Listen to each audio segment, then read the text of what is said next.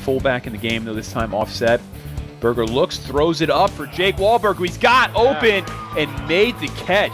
Nice job, Berger, realizing he had one-on-one coverage on the outside, and Jake Wahlberg's got a pretty significant height advantage. Hopkins takes the snap, looking downfield as their quarterback rolls out and sprints, and he's wrapped up by two Red Devil defenders. Can you get that pressure and keep your rush lanes and bottle up the quarterback? The rush comes up again. Quarterback steps up, throw, heaves it downfield, kind of floating in the air, and it's picked off. Matt Butts with the nice play. That looks like Germano just hung it up a little bit, and the Red Devils are able to turn it over. Berger in the gun. Malcolm Davis offset.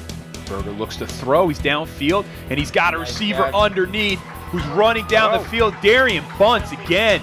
About a 43-yard field goal. By the snap. And it is off, and good. Once again, Steven Walker coming through. Berger in the gun. Hopkins showing blitz and brings the pressure. And Berger keeps the ball, breaks out in the open field, and he's got room to run.